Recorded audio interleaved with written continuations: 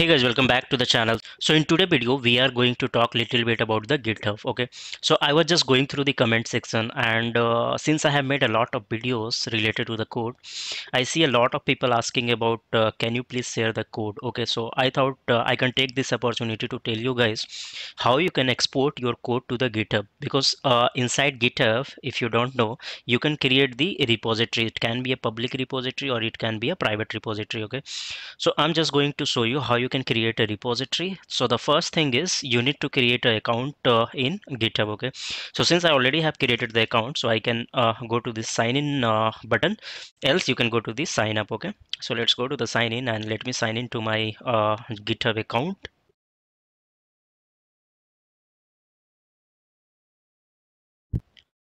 So I have signed it to this GitHub account. Okay, then what I will do is I will go to my account and then I will go to repositories. Okay, so I'm just going to show you how you can create a repository. Okay, so you can create a repository from here also, but I am going to show you how you can create a repository from the Visual Studio itself. Okay, so if you see, as of now, I do have two repository, but those are private repository. So not everybody can access this repository. Okay, so as of now, what I'm going to do is I'm going to create a public repository. Okay, and then I'm going to show you guys how the code will look like in the GitHub. Okay, just notice this bottom part. Okay, so these are the incoming outgoing changes, and this is number of pending changes I have.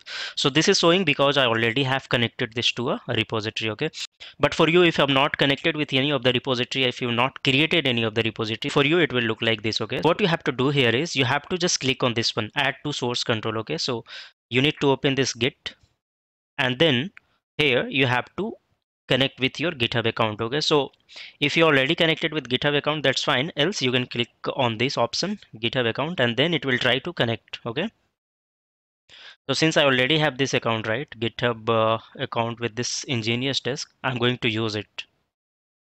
So now, as I already told you in the beginning, right, so you can create the repository from the GitHub directly or you can create from the Visual Studio. Okay, so this is the repository name it is suggesting you based on your solution name. Okay, but let me just update it little bit. Okay, so I can write Pankaj, and then description, you can write the description, but that's not mandatory. But let's write the description as this is demo for creation of repo. Okay, and then first I will tell you how you can create the private repository. Okay, so this is going to create the repository as well as it is going to push the code. Okay, so as of now, if you see, I do have only two repositories. Okay, so once I create the repository from the Visual Studio, you'll be able to see the third repository here also, right?